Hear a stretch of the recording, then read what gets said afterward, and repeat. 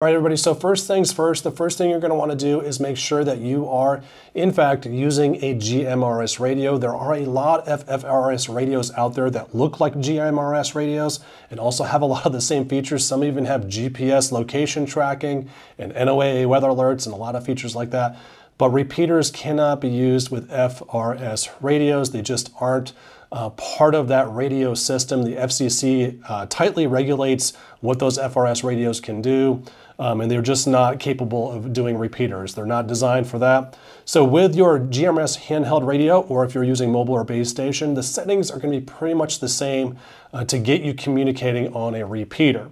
So what we want to do now is talk about briefly the channels that repeaters use. So GMRS channels 15 through 22 can be used for both mobile to mobile or handheld to handheld, just your simplex radio communications, radio to radio, or they can be used in a repeater setup. And what distinguishes the difference between, let's just say, talking radio to radio and using a repeater is something called an offset. And that is something that will be programmed into your handheld GMRS radio, your base station, or your mobile station. Now that offset is built into a lot of the repeater channels in these radios. So 15 through 22 are the standard, GMRS channels for high power up to 50 watts.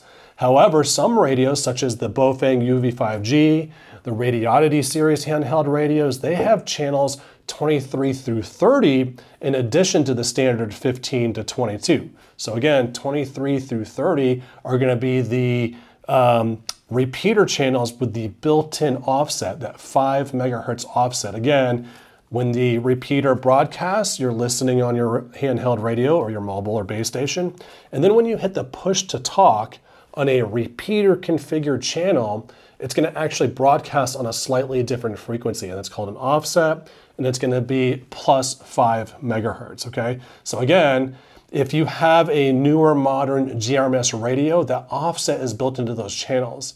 Now, some radios will list their repeater channels as R15 through 22 or RP 15 through 22, whereas some radios have channels 23 through 30 as pre-programmed, right?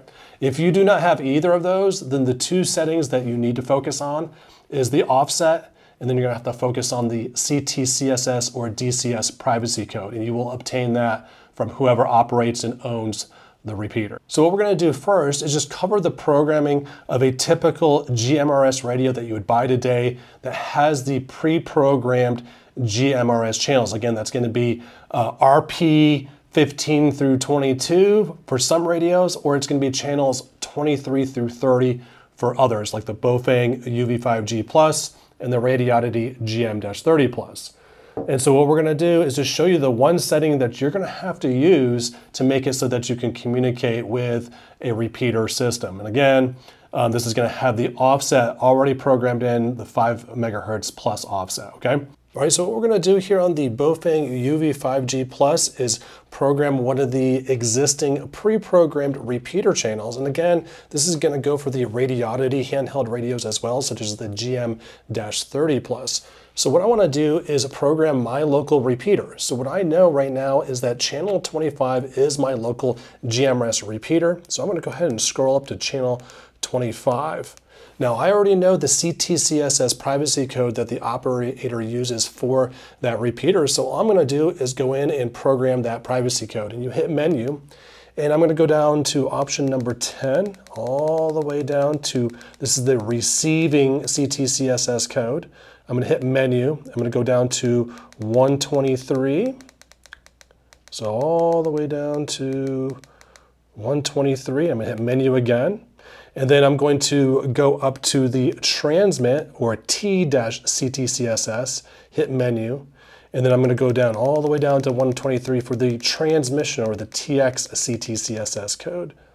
Go right up here, 123 is flashing, hit menu. Now I can go back and now I can actually key up and see if I get a response from the repeater. So I'm going to turn the volume up a little bit. And all I'm going to do is hit the push to talk for 2 seconds, and we should hear a little bit of feedback from the repeater.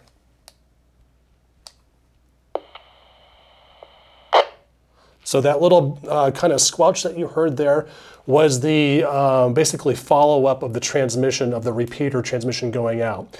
And that is how I know that my communication was working with that repeater. And it is as simple as that, folks. Now, if you find a repeater that uses DCS codes, it's going to be the same thing. You're going to hit menu, and you're going to go down to RDCS, or you're going to go up to TDCS and select whatever DCS codes that they use for privacy codes on their repeater. But again, most repeaters that I see use CTCSS. So that's all fine and dandy, but let's say you have a GMRS radio that does not have any of the pre-programmed GMRS channels in there, and now you have to add a custom channel with the offset and the privacy code. Well, we're going to show you how to do that right now. What we're going to do is make sure our radio is in frequency operation mode, VFO here on the the UV-5G Plus, and we're going to type in the frequency for our local repeater. So I know mine is 462.60000. And then what we need to do is go ahead and set that offset. So I'm going to hit menu, and then I'm going to go to option number 29. I already have the offset programmed in here to 5.00. Then I need to go down to option number 28, and this is going to be set to the plus option. So again, the direction needs to be plus. There is a plus or minus in the direction, so that means it's going to add 5 megahertz for the transmission, or it's going to subtract. And with GMRS, it's going to be plus 5 megahertz. So I'm going to go ahead and hit menu there. Now what I'm going to do is go add my CTCSS privacy code. So that's going to be menu option 10. Going to go ahead and go down to 123. You've all done this probably a bunch of times if you've been following my videos. Going to go ahead and select 123. We're going to go up to TCTCSS, the transmission CTCSS code. Going to go ahead and set that. Again, you might be using a DCS code, and it could be a completely different code than what I'm using. You're just going to have to find out what frequency your local GMRS repeater uses and what the CTCSS codes are going to be. All right, so we're going to go ahead and hit back. We have everything configured how it should be.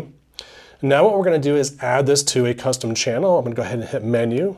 I'm going to go to menu option 30. So that's going to be MEMCH is the title. I'm going to hit the menu button again, and I'm going to scroll down. Well, I don't want 39. Let's go ahead and go up to channel 31, that's a non-standard GMRS channel. You want to stay away from channels 1 through 30. Again, 1 through 30 a lot of times are the typical GMRS channels, including pre-programmed repeater channels. So I'm going to go to 31, hit menu again, and now we've saved it as channel number 31. So I can go back. I can switch back to channel mode, hitting the VFO MR button. And you can see here I'm on channel 31 now, so I can easily go to this and hit my repeater anytime I want. I'm going to hit the menu option.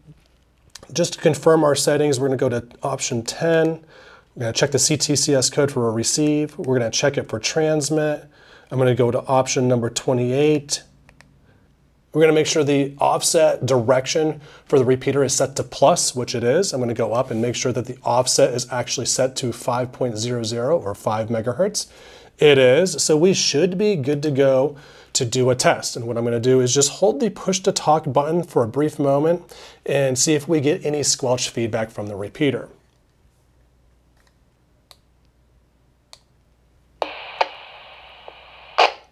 So that is a really good sign there. We got a little bit of feedback from the repeater retransmitting our broadcast. We can hear the end of that broadcast, and that's a good indicator that everything is working smoothly. Well, folks, that's it for using GMRS repeaters and 2 different ways that you can program your radio for those repeaters. Hopefully this video was helpful. If you're interested in any other preparedness type videos, prepping, homesteading, that kind of stuff, make sure you hit subscribe, like the video, leave a comment if you have a question, and I'll see you in the next video.